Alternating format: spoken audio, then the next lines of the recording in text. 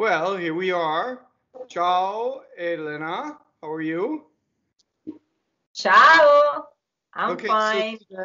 so today we're going to discuss O mio babbino caro and the differences between singing and speaking and many other details. So let's start by you speaking through the text. Ok. O mio babbino caro, mi piace, è bello, bello. Vo' andare in Porta Rossa a comperar l'anello. Sì, sì, ci voglio andare. E se l'amassi indarno, andrei sul ponte vecchio, ma per buttarmi in Arno. Mi struggo e mi tormento. Oh Dio, vorrei morir. Babbo pietà, pietà. Babbo pietà, pietà. So this is a very good aria to do because it's done so often, right? And the Italian is so often brutalized, and there's so many different choices that we have in this aria when it comes to singing. So right off, I noticed some of the doublings you did at the beginning word. You know, you did one on M at the beginning, and it was so beautiful. It was so slight. And if you go back and you listen, the very first two words, in between the first two words. Did I do it? Yes, you did. You did. This is a mystery. You're going to explain to me. One day I will understand. But okay, I trust you. Here's the thing. The word O is a strong monosyllable, right? This phenomenon was noted by first Evelina Colorni, right? In probably like the 1930s and 1940s. And then she was coaching in New York. She was specializing in singing in teaching non-Italians, non-mother language, right? Mother language Italian, native Italians to sing, and she noted this phenomenon of strong monosyllables and weak monosyllables, right? And what you did, and just so naturally and so beautifully without thinking of it, was you doubled that M, but ever so slightly. So somebody who's trying to recapture that will overdo it, and it becomes clunky. Yes.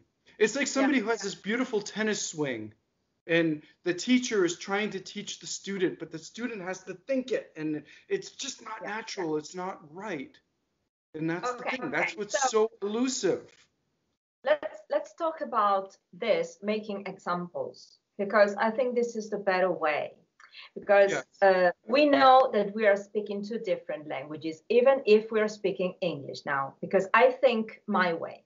And it's obvious because we are talking about my language. So this is the thing that we should understand as we are talking, but as everybody should keep in mind while we discuss this thing, because I understand your point, but I want to make the example because even Italians do these doubles a little stronger, a little exaggerate, but it is a choice, an artistic choice of some artists. And they don't do it all the time, but just when they like it.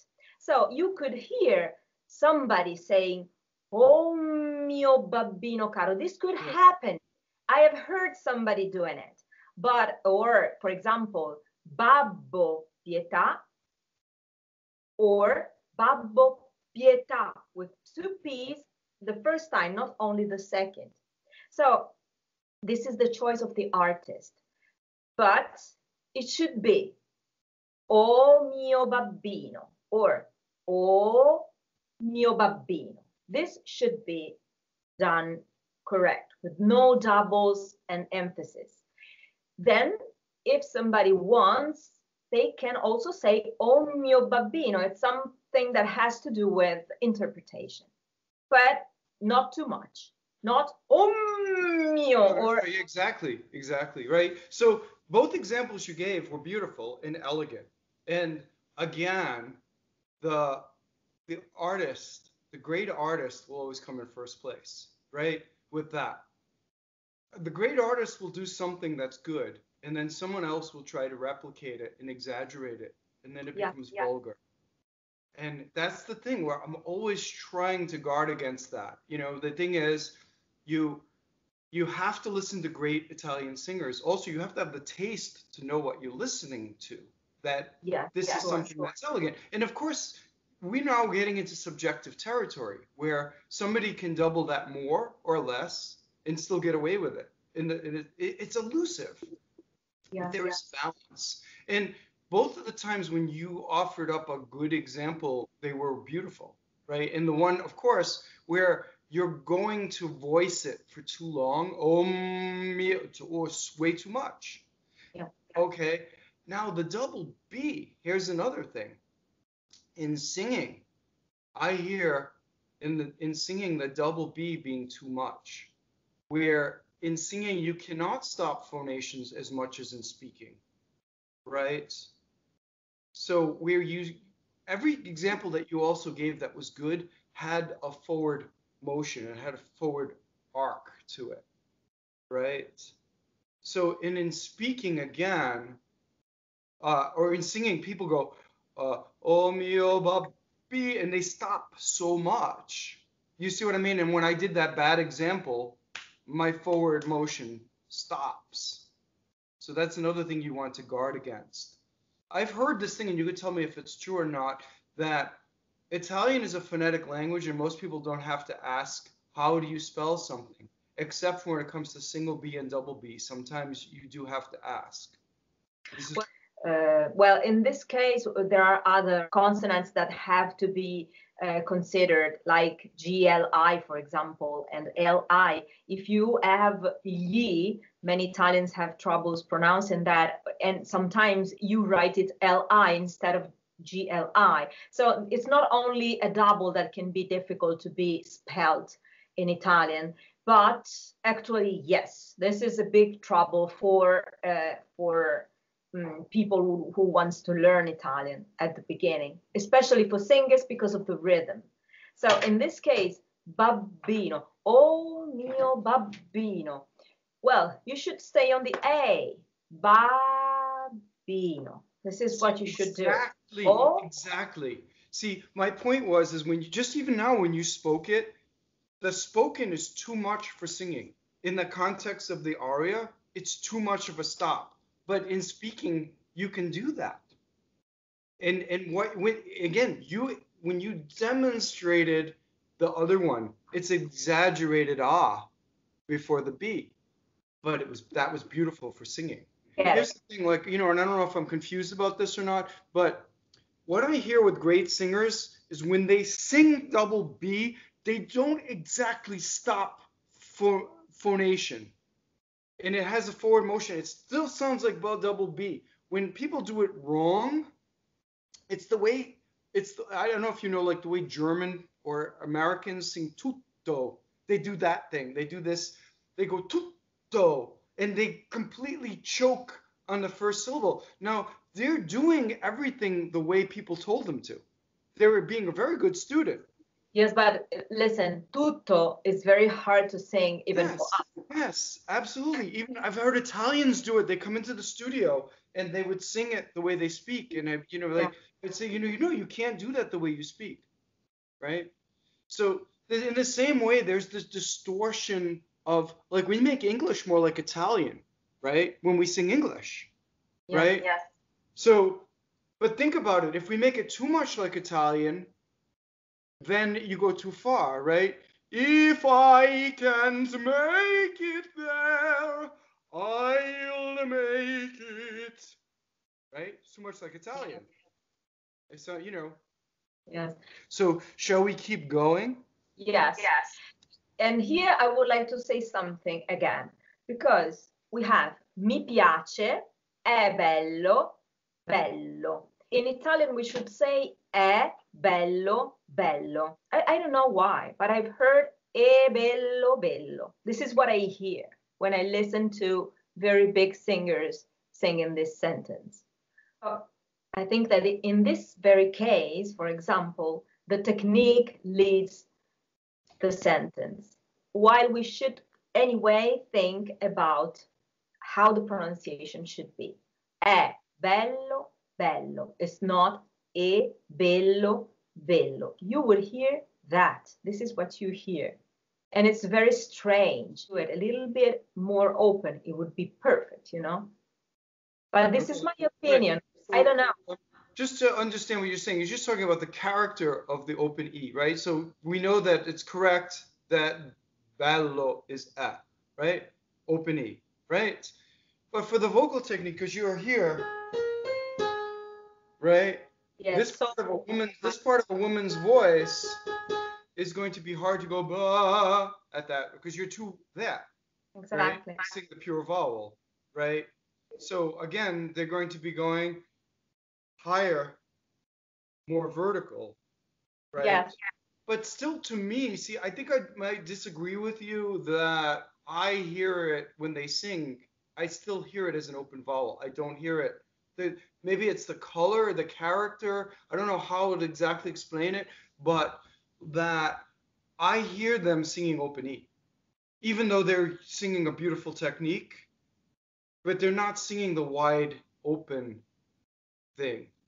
Does that make sense? I perfectly know that the technique is the main thing, but we also know that what you read had to be understood, what you sing, has to be understood. And even Renata Scotto or who did I hear? Mirella Freni, they say something that sounds close. I know you don't hear it, but I heard it. And if we want to teach diction, I have to read è bello, bello. Yeah, I cannot say è bello, bello. Yeah, I think it's the same thing. You do it with a certain amount of layers, right? First you start from what is the spoken, but for me it's like it's the magician, right? Whatever the illusion is of the magician, they make me believe that it's a. Whatever they're doing, they make me believe that it's a, right? And it sounds beautiful because their voice isn't compromised by the solution that they come up with. Does that make sense? So for me, I fall for it. Whatever they're doing, I think, okay, that's a. They're singing a there, and I hear it as a, right? Even though maybe it's a taller version. However, like you can hear somebody who's not such an accomplished technical singer try to sing it, and they try to do the ideal. So, and it reminds me of this phrase in music that I heard years ago, that only the amateur tries to do the impossible in music. Most people fail by trying to do something that's too ideal, and then they fail. Yes. And so that's interesting. So now let's talk about, you doubled the second bello. You did double B on the second. And here's another thing, right? You have the problem of the elision of the closed D on piace, right? Closed D at the end, and the a. So the other way to understand in the singing that there's an a at the end of the piace is to double the B. Okay? Mi piace bello, bello. Mi piace bello, bello. Now you understand that the a is elided into the E, right? There's an elegant way to do both, right? And again, if you do too much. So again, we're presenting our listeners with these choices. Sometimes it's going to work for one person. It's not going to work for somebody else, right? And again, failure comes from it's like this. No, there are these nuances. And I don't want to be too complicated, but sometimes when you say mi piace bello and you say it too much, it sounds very like a dialect, too strong. There are certain words that can be doubled even a little bit stronger, and others that sound a little bad. And this is cultural. You should live here or have a great experience of living in Italy to feel that, to know what an Italian would feel while listening to that double that has not to be doubled. Sometimes, for example, pietà can be said a little more longer because it sounds good. So it's not just a matter of rhythm, it's also a matter of matter of culture, you know. But this cannot be taught, I think, unless we just go through all the dialects of Italy, and it's impossible, you know. We should ask other teachers from all over Italy to help us, because it's very hard as a purpose. But it's interesting. So I mean, it is possible, though. You agree that a person could listen to.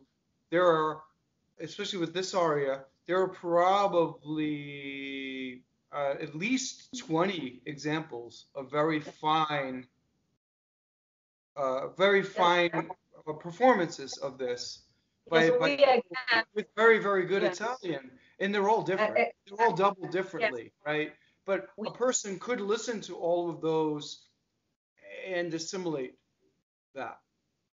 Yes. Again, right? we agree on this on the fact that the student should listen to other singers. And also, I wasn't in any way suggesting that overly strong B, that's too much, that's crossed the line, right? That would be obvious to somebody with with musical sensibility. That wouldn't be acceptable to sing it that strongly. Does that make sense? Yes, it does. But I made that example because it's very obvious, but probably there are others that are less obvious. And so that's why I think I have been told when I started learning technique that I shouldn't listen to anybody. Like you said when we were talking about Caro mio ben, you said something like this. We shouldn't listen to other singers because we are going to simulate their mistakes or their, I don't know what. This is something, you listen to your own voice, you just do that. Okay, but this is not, it's impossible. Yeah, I think it's very bad advice because it discounts the people who learn. You know, there are people who are auditory learners, there are people who are kinesthetic learners, and there are people who are cognitive learners, there are people who are visual learners. And if you're just sight reading, like there's this ideal way of teaching in the classical world that everybody's going to become a sight reader and you're going to learn solfege and learn rhythm, and you're going to just give the person a piece of music and they're going to spit back to you this very idiomatic, beautiful style. And imagine doing that in jazz, where you're supposed to hear it and do it, and then there's no feeling. Well, what are you doing then? Except for painting, it's like painting by numbers, right? All of the ways of learning should be encompassed: visual, auditory, kinesthetic, the feeling, and using your brain. All four. It's, again, you said it's yourself. It's a cultural thing. How is somebody going to absorb a cultural thing by not listening to anybody? Absolutely impossible, right? Yes. So that's all very important. And I think we're bringing up these very important points. Let's talk about the CC line, because you have choices. The word C is a strong monosyllable. Okay. It causes phrasal doubling depending on the user, right? Okay. Puccini has actually made a choice for you because he's linked ci voglio andare. So he's linked. So see what I mean? The chi gets doubled. No, because I've heard. Yeah, exactly. No. You're right. So people tend. So I'm not saying that great singers don't take the choice. It's just like a great actor. Like when there's a stage direction, a great actor sometimes ignores the stage direction and still comes up with gold, right? So singers ignore that and still come up with something beautiful. That's my point, right? But that's the choice he's made for you in the music. Yes, but say, sì, ci voglio andare. It's very hard to sing it. It's very hard to say the E after the chi. It's very difficult. So the very big singer that, and I've heard many, I'm not going to say them all. It's just sì, ci voglio andare. The C the chi. Let's say it in Italian, otherwise we're going to mess things because there's C. We understand nothing. So it's C, yes, yes. C, yes, yes. Okay, we say C. Then a little pause and silence. Ci voglio andare.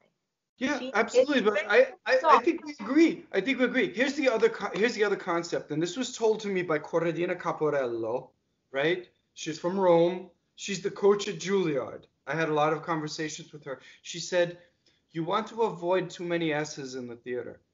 So composers, when they make these choices, they're trying to avoid the messiness of careless singers. You understand? Yes, I do. So the dangerous, you know what I mean? It's brutal, right? If you do that. Yeah. Does that make sense? And all the examples you did were very elegant. Again, you did it and it was so beautiful and so elegant, right? So I think we agree. And not only that, but there are many ways that somebody can do this. Now, there's another thing that happens is that this is very rhythmic. And the vowels are not very long in this sentence. If you say it, watch, if you say it again, how bouncy. Yeah, that's why it's very hard. Ci voglio andare. You see, and it does like there's a girare, right? It goes around. There's like a tour in your mouth. That's the hard thing for Americans to do. To get as much flesh motion that you have naturally as an Italian speaker. That's one of the big difference of in English and Italian. I'm sorry? I think that some Italians, I have been working on my pronunciation a lot because when we speak so fast that we're not pronouncing like this. I mean, we have to know what we're doing. And even Italians have to practice this. I can understand that it's not so difficult because we say it and we perfectly know what we are saying. So pronunciation versus meaning. Meaning helps pronunciation. So this is very easy for us in this sense. Sì, ci voglio andare. It's quite easy, but we have to practice it. Otherwise, we do. Sì, ci voglio andare. Sì, ci voglio andare. Sì, ci voglio andare. Yeah. See, you're describing the same phenomena that happens when an English speaker sings in English, right? We have to work just as hard. Here, the other thing is that audibility is the threshold of artistry. So if somebody can't perceive the word, you can't be artistic. So the first thing you have to do is put the word out into the theater. And then after that, you can work on the elegance and everything else. It might be too much. Exactly, right? So all of these things are what are important. But the thing is that people's mouths don't move fast enough at the beginning. And on top of it, they're taught that everything is long. So they have this idea that the Italian is ci voglio, and it's more like that. And they overmouth it in the wrong way, and they undermouth it in a different way. Instead of ci voglio andare, that it's sharper and bouncier and spinning around. Right? Does that make sense? So that's something I would like to point out to our listeners, that you have to listen very carefully to Italians when they speak or when they sing, and to replicate that. What else? Se la massi indarno. Indarno, this is a word that you will never hear because nobody pronounces the consonants here. It's very hard, obviously, because of the melody. But if you listen to how it is sung, you will never hear indarno. You would hear iao. That's what you hear. It is because of the melody. It's very hard to sing. But Tebaldi, yes, right? Yes, but because I know it, Tebaldi is the one that pronounces better. Or Scotto too. Scotto would be Even Scotto, but and also Mirella Freni. These are the three that really pronounce very well with a big technique, you know, wonderful technique, because you can understand that they are following the sound, but the sound has a form through the vowels and consonants.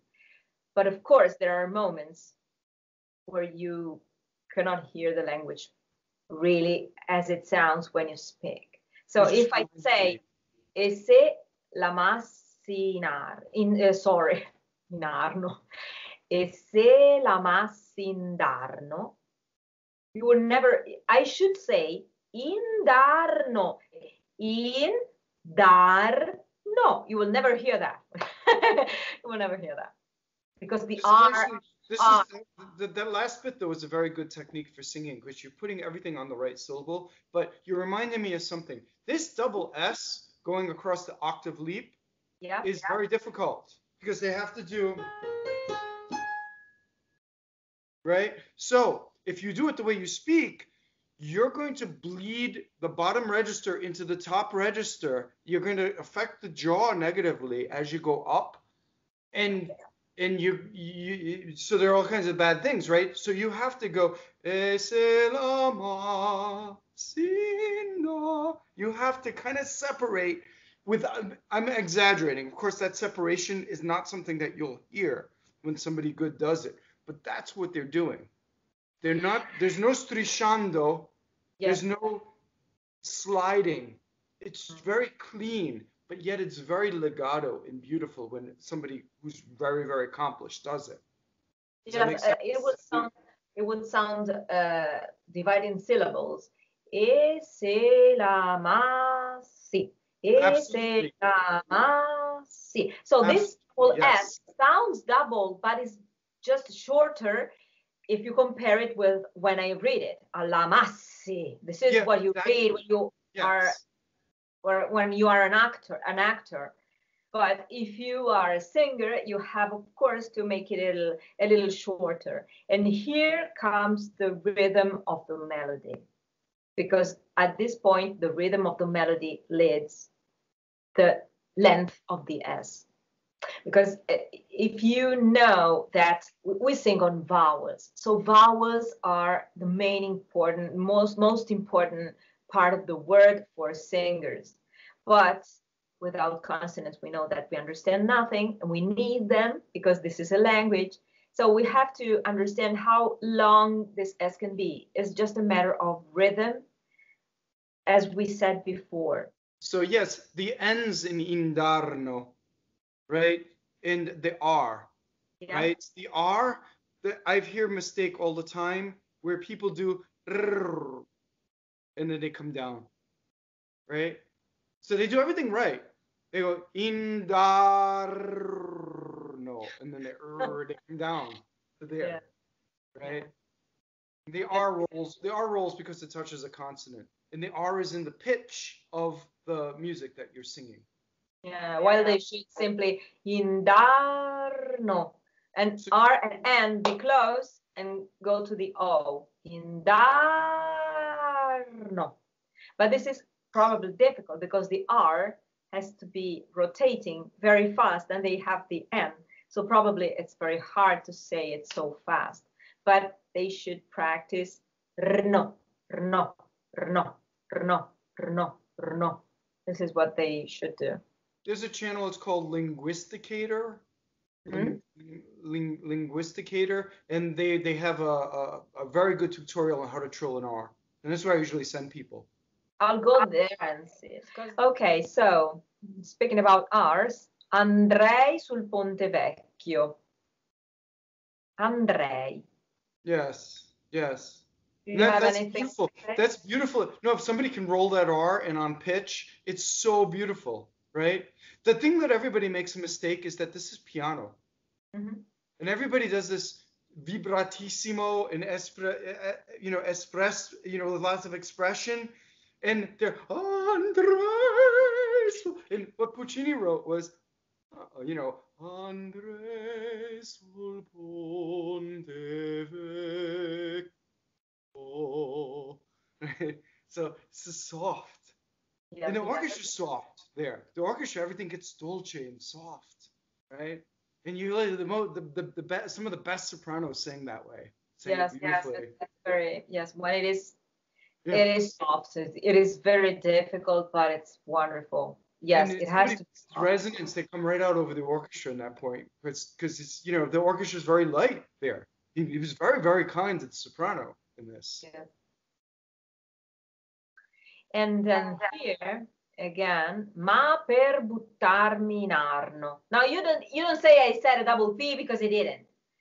Ma per buttarmi in arno. Yes, that's a double P because of the space.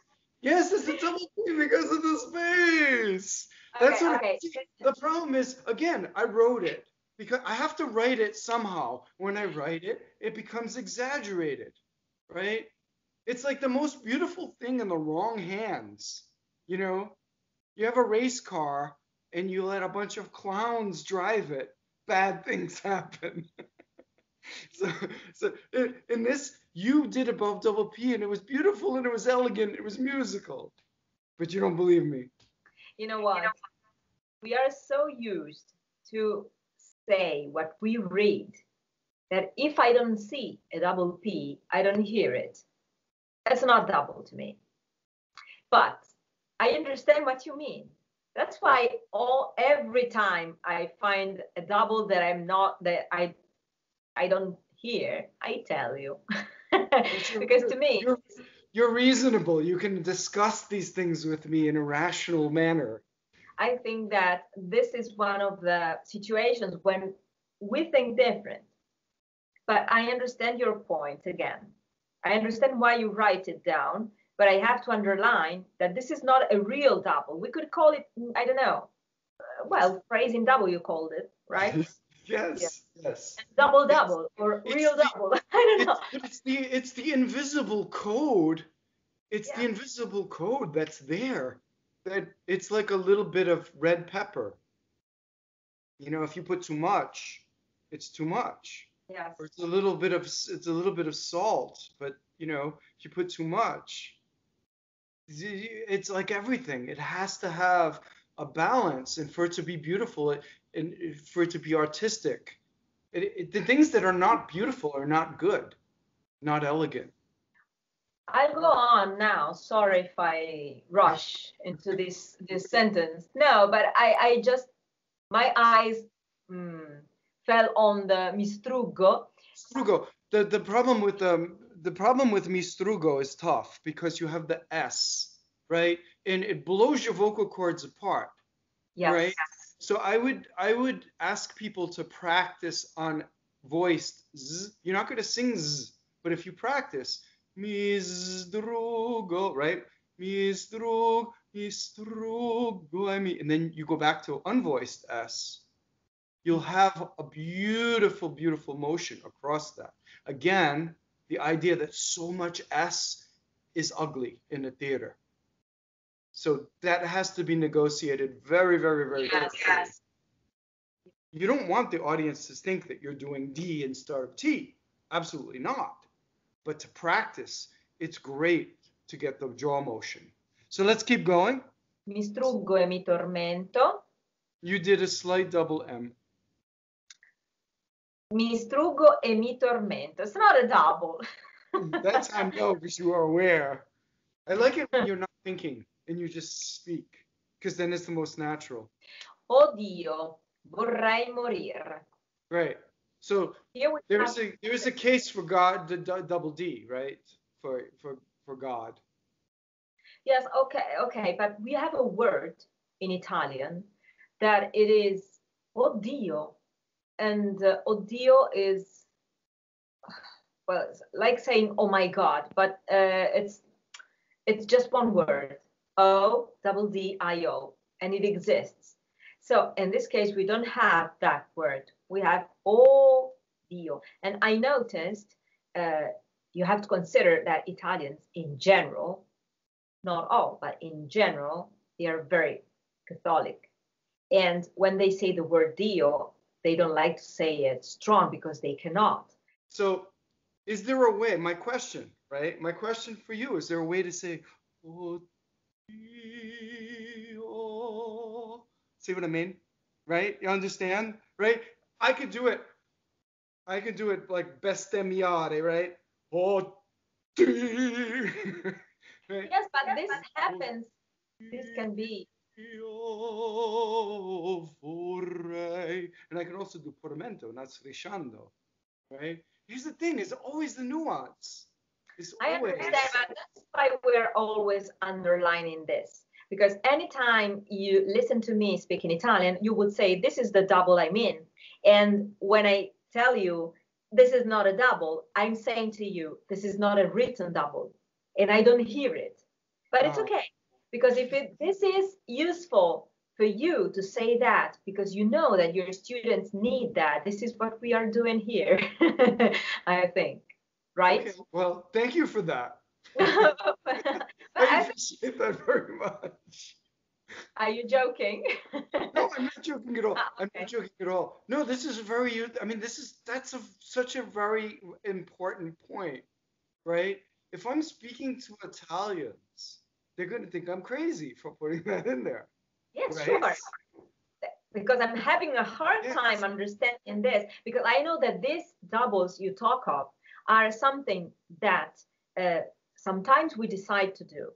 And so you will hear it a little longer. But sometimes we don't. It's obvious because you see, you say I'm saying it so often, and I'm not aware of that. I don't hear it. So obviously it has a meaning to you, and you have already experienced it with your students. So this is important. We have to be aware of that. But I want to say that I don't hear it. And most of all, we can decide to do these doubles that are not written. Many Italians do them a little longer, but not too long. Otherwise, it sounds too strong and it's not elegant. So there's a middle way between the one that we don't understand we are doing and the one we want to do. Absolutely, absolutely. I mean, that's been my point all along. And it's very interesting exercise to do this, right? Play a whole bunch of recordings and don't say who's singing. Just play the recording, and the only thing you have to say is Italian or not Italian. Mm-hmm. And then you think about, what is the thing that makes me hear? Is it the vowels or is it the consonants? The consonants. It makes me distinguish Italian because it's the doubles. To the last one, babbo, pietà, pietà. Yes. So you doubled after the truncation because it's pietade, right? The real word pietade in old Italian, right? It's a truncation, truncata, right? A truncated word causes a phrasal doubling. Pietà, pietà. See? There it is. Ecco. Double. Let me hear it. Pietà, pietà. It's the space that's the double. It's the space. It's the... I got it. Silenzio. When you hear the suspense sound, like tutto, to you is a double. Yes. You don't say two T's. You say this. You actually say this in your own video. I mean, one of the things when I watched your video was that the way you explained double T was perfect. I saw that you of course you understand how to say it. You're Italian, right? But you understood how to explain it to your audience because you don't do two T's. You go up to the T and you stop. You silence. And it's a silence. It's like, oddio, right? It's not lots of strong D and it's not a strong attack. It's the silence. And in fact, the more espressivo it is, the longer the silence. Yes. Right? So, well, now you've made it to the end of another video. And if you feel you've benefited from our work and we have saved you a lot of money, why not head over to Patreon or Subscribestar to support our work? There you may donate as little as a couple dollars a month. Your support is very appreciated and helps us very much in the creation of new videos.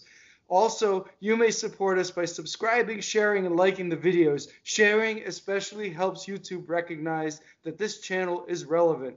Remember that nothing takes the place of a great live coaching, so why not show off your new Italian pronunciation skills to your coach or teacher? Your coach or teacher will be very happy to be able to now spend more time on music rather than pronunciation. Well, this has been great again. So thank you for spending the time with me, and we'll see you in the next video.